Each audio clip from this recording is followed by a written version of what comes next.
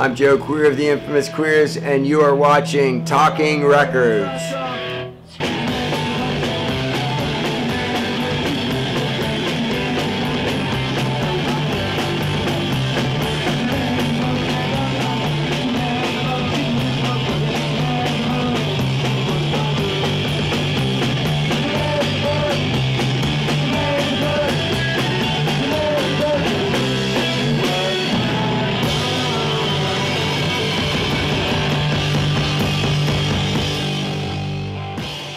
First of all, I wanted to ask you, how do you feel when the people call you a punk rock legend? Those labels like this even mean anything to you? No. To me, a legend's like the Ramones, you know. I guess legend, maybe the only way we've earned it is because we've been around for so long. But like, you know, yeah, it's cool. It's fun, you know, playing. It's just part of the playing music. You know, punk rock.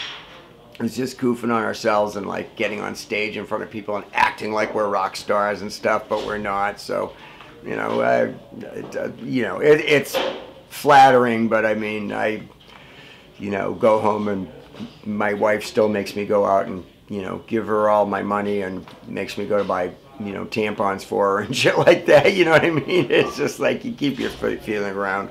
But at the same time, it's pretty, you know, it's fun. Well, I got to know the Ramones.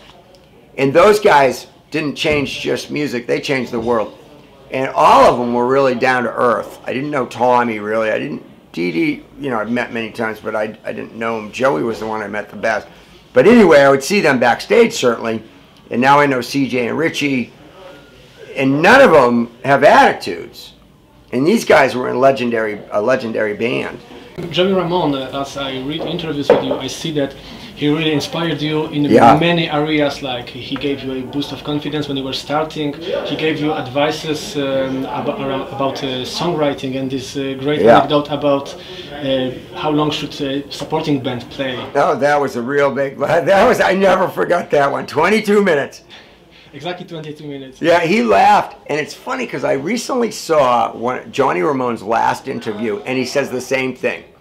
He goes, let's face it, most bands only have one or two good songs anyway. You know, fucking 22 minutes is all you want to watch a band. But we always had that attitude because when you're going out to shows, especially with the opening bands, you want to, like, many times I'd be at the Rat in Boston on a Friday night, and you want to see your friends, you know, you see your friends, you want to talk to them. You want to talk to chicks. You want to see the band, but you want to see them for a half hour at the most. But these bands would play an hour and you're like, please stop. And it just sucks, and I never forgot that. So we play, if we could play shorter, we would. But I remember Joey saying that when you open up. At the time, we had never toured, but I remember him saying the club owners appreciate it, the fans appreciate it, the sound guys, the stage crew. And it, you know, now it makes sense, but I never forgot that advice. See, we don't use a set list. So we play off the vibes. Yes, we kind of have a loose set list, but I can yell out this song and we'll go do 10 songs here, or I'll yell out this song and we'll go 5 there, and then come back to our loose set list, and we feel off the crowd and the vibe. And a lot of bands, they just have a set list and they play it whether the crowd's into it or not. We have songs like, say, Mirage. We got this cool cover of Mirage we do. We're gonna play it tonight. It only works once in a while. It won't work every night. But if you put it in the right spot, it's like a home run, man. But if you got it in the set and you play it every night, it's like, whatever. So you got to wait for that, and I'll turn around and go, Mirage. And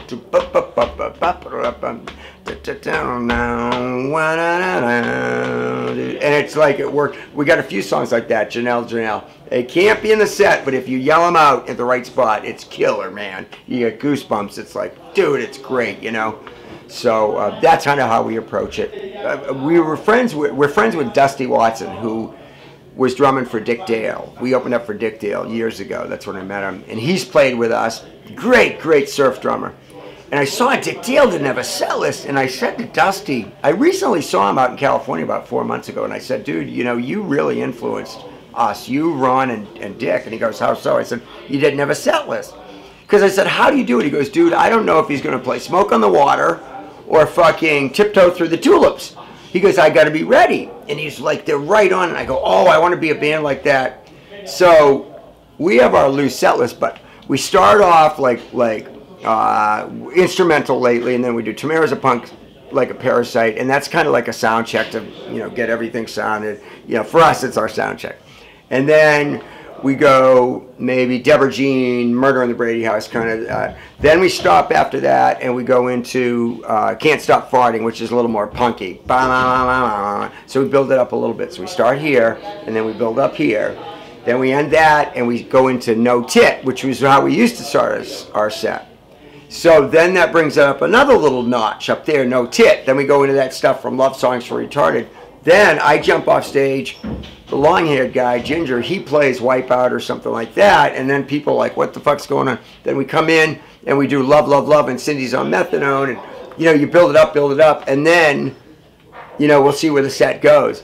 So it's fun to do that because we could play all sorts of different songs, poppy or whatever. So that's how we build it up. I love it because that makes the set is like a living organism that is constantly in motion. Exactly. And you feel, and it may sound like a hippie, but we feel off the vibe of the crowd where they want to hear. They tell us where we're going. It sounds corny, but that's how we do it. And it really works good because then you're putting on a show and you're going, you can go this way, you can go this way. We could do instrumental, you know, whatever, and it's great to play like that. So it took a lot of learning, but that was all from watching Dusty and Ron and Dick Dale. Yep, no setlist, yeah. Awesome. Okay, I wanted to ask you about GG Allin, because we know how he is perceived by mainstream, but you also knew the other side of him, how he was privately. Yeah. Can you tell something about him? When we first met him, years ago, there would always be an ad in the paper. GG Allin and the Jabbers want musicians. GG, every week, GG and the Jabbers. So we got to meet him. And I first met him, I was like, oh, I'd seen him. His brother played bass, Merle played bass in a really great band I love called The Thrills. Barb Kitson was a singer, Johnny Angel guitar, Merle was on bass, and I forget the drummer. They were a good band. They got two songs, Heartbreaker and Not Another Face in the Crowd, that were, really love those songs to this day. The Thrills, look them up on YouTube. They got songs up, Not Another Face in the Crowd and Heartbreaker. But anyway, so we got to meet him, and then he played drums and jammed with me on drums with this guy Don, who passed away, a bass player, and he was quite a good drummer. But one thing when we met GG, I was never best friends with him, but I knew him quite well, was he loved the Ramones, but he also loved bubblegum stuff like the Turtles and the Monkees and Paul Revere and the Raiders, and he knew good music. Like if you see on the cover of the first album, he's got that Brian Jones button, and you know the Stones. Like he loved the Stones. He was a great drummer, and he loved Keith Moon and the Who. He loved good music, and so that was when I didn't really hang out with him when he got into the crazy, you know, drugs and acting crazy. I kind of, to be honest, I kind of felt bad for him. I thought he did all that just to get famous. He was going to do anything he could to get famous. Whereas he wrote some good songs, Drink, Fight, Fuck, all that stuff. It was pretty cool. But, you know, I knew him as a music aficionado. He's quite into it. He died at my friend Johnny Puke's house. And I said to Johnny up in New York City, I said, Johnny, what was going on? He goes, dude, we were just talking like this. And no big deal. Just lay down, okay, I'm going to crash, I'll see you in the morning type thing. No big deal. And I went down and his heart gave out. Because it was no big deal, like he wasn't shooting up and passed out. No, it wasn't like that at all. So, but he was a good guy. He's a good guy. We had the bass player, Don. So we lived about an hour away from Manchester, New Hampshire. We lived on the seacoast of New Hampshire, which was about an hour north of Boston. And GG was inland, Manchester, New Hampshire, about an hour. Anyway, I had a 65 AMC Rebel. And so we would go pick up GG, and then we'd drive down to Hampton, and I had the key to a restaurant I worked in during the summer, but it was closed during the winter. But we'd sneak in there. I had the key to the back door I found. We'd go in there. The power was on, but no heat, and we would practice there with GG. So we had a little cassette thing that we'd play tunes on the way down, and I saw GG, so he was in the back seat. I was driving. My buddy Don, that GG was terrified of, Don was over here, the bass player. He was a good bass player. He died. But anyway, GG was playing, he gave us a cassette tape and he said, oh, let me play a couple of tunes by our, you know, my new songs we just recorded. So I was impressed back then that he had put out a 7-inch. It was like, wow, man, I really was impressed that he did it. I didn't like every song he did. Anyway, played that song, Sherry Love Affair. Do you know Sherry Love Affair? It's a GG Allin song, Sherry Love Affair. It kind of sucks. Anyway, he's leaning over the seat, and he's like, we play the song, and Don's drinking a beer sitting there, I'm driving, and he goes, what do you guys think? And Don's like, I never forget, he's like, let's face it, Gigi, that's what we call him, Gigi. Because let's face it, Gigi, that shit sucks. And Gigi was like really crushed, man. I remember he was bummed out. I was like, Don, again, I was impressed. I didn't expect to like every song, but it was like impressive that he was like doing this, you know. I really learned from Gigi. He put out a 7-inch and shit. That's how I learned from him doing it. We put a 7-inch out in 1981 because I learned from Gigi. That's how. And so I was very impressed back then that he did it, but I felt bad for Don.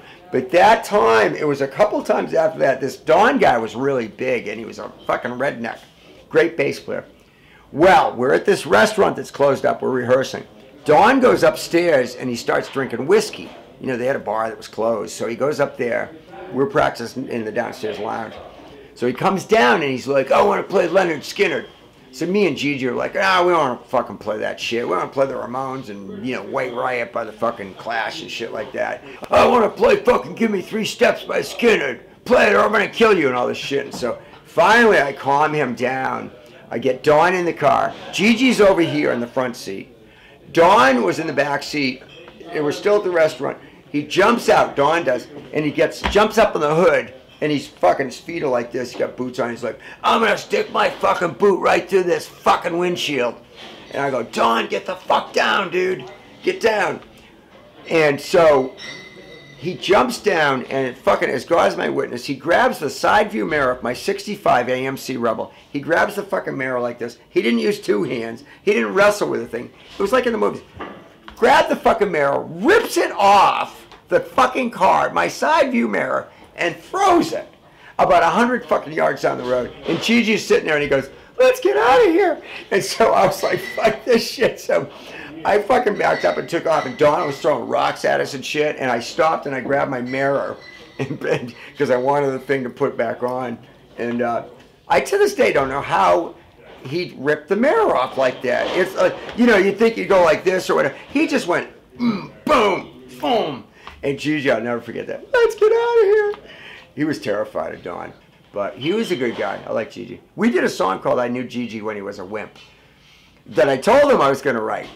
And he got a kick out of it. He's like, oh, do it. And then we did it subsequently years later, but that song is true. I knew Gigi when he was a wimp. Sometimes we play it.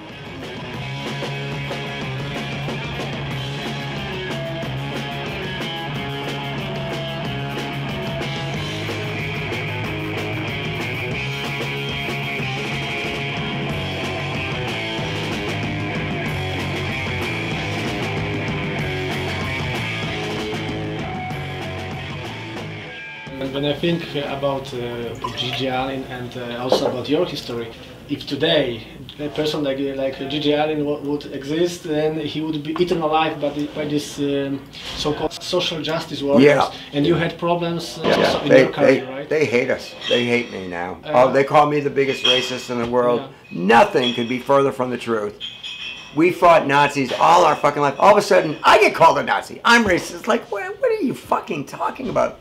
But it's people, I was talking to Ben Weasel about it, it's people that have never met us. They've never met us, and they take one thing and they want to twist it around. If you peel back the layers of the onion, you're like, why is this guy doesn't even know me? Why is he calling me a racist, or he hates me? It's because if you peel back the layers of the onion and get to the real root of the whole thing, they're jealous. We get to fucking do it in our little bands, we get to travel around, and they're jealous. That's what it is. It has nothing to do with racism.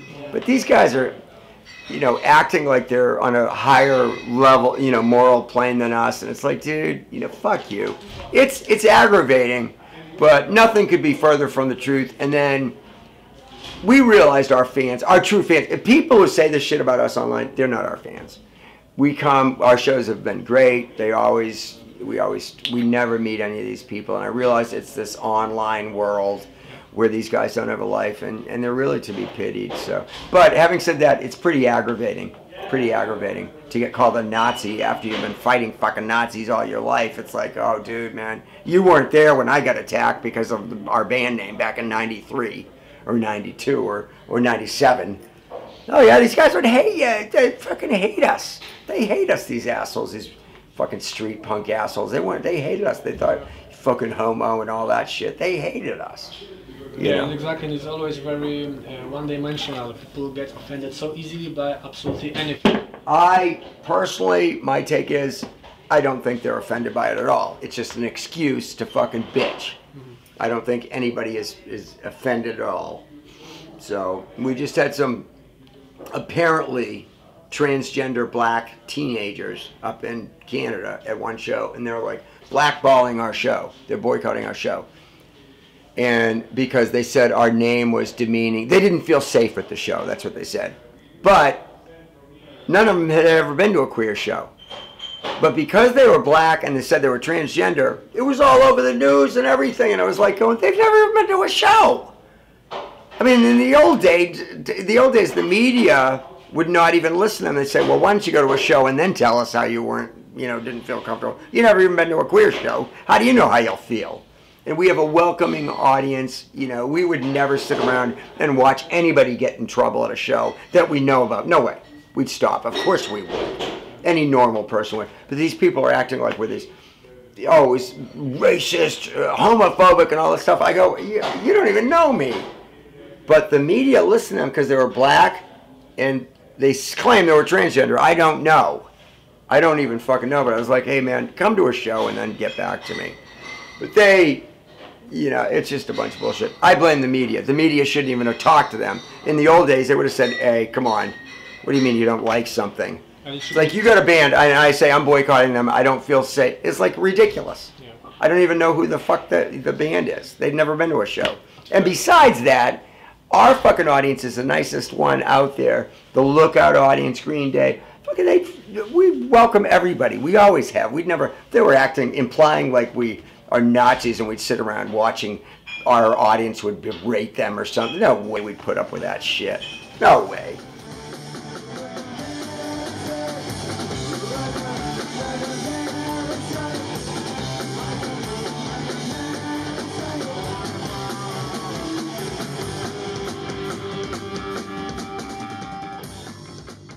So the last question that I always like to ask, like for fun, if anything comes up to mind, what is your musical guilty pleasure, or something that your fans may be surprised that you like to listen to? Oh, I listen to stuff because I've got a recording studio, so I listen to stuff. I still listen to Black Flag, Screeching Weasel, the Ramones, of course, but Beach Boys and stuff like that. But I lately have gotten into, I'll listen to stuff like, I played trumpet in the band.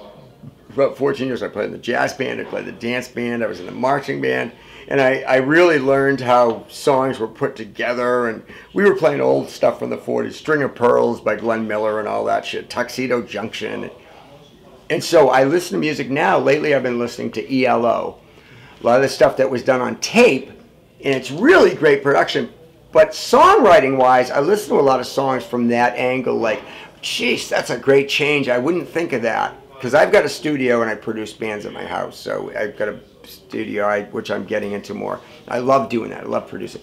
But I listen to like ELO lately, and it's like, I'm not like a huge fan, but I listen for the changes and like how they arrange the songs and parts and ideas. And I go, God, I never would have thought of that. That's great. Another band, CSS from Brazil, if you know them, CSS Love Fox. They lost their main guy, Adriano, and so they're not anything what they were. But they've got, it's like a really weird genre, like almost dance disco type. It's hard to, with a little punk rock in there. But I like listening to that. And then I listen to really, really, really old stuff like Al Bowley, some of his old stuff. He was an old crooner back from the 30s. Or Billy Murray, I Wonder Who's Kissing Her Now. I like listening to these songs, really old stuff from like 1910, 1915. Gene Austen, She's Funny That Way, which is kind of a jazz standard now. Sinatra did that. Everybody's done that. She's funny that way. And how the songs I listen to, like, they're put together. And that's what I listen to a lot more lately. And so I think some of it might surprise people. You know, I'm not going to go get an ELO tattoo, but I listen to stuff like off their Time album from, like, I think 81. Very impressive what was done on tape. And I listen, it gives me ideas on changes and like, wow, I never would have thought of that. That's cool. And then it reminds me of when I played trumpet. And so that's how I listen to music now.